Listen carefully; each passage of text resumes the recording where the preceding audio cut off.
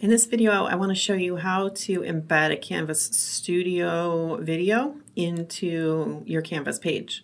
So I've already recorded my video over in Studio, and I need to I want to put it right here, and I don't want it to have all the comments in like that long embedded frame. I just want the video frame that I can resize. So that's what I want to show you.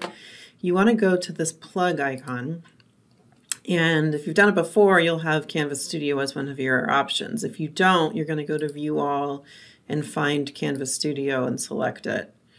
And then it opens up your library of all of your videos, and you choose the one that you want, select. And here's where I'm going to uncheck that Display Media tabs. That takes off captions, comments, or not captions, captions show up, but comments, I can't remember what else. And then I'm going to say embed. It's huge. Well, actually it wasn't that big.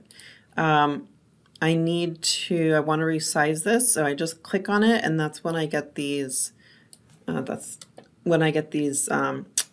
little blue handle things that then I can use to resize.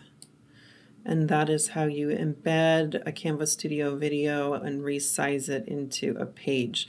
I haven't enabled the captions for this one yet, which is why you don't see the caption button here, but you will pretty soon because I'm going to go do that next, but that's for a different video, not this one.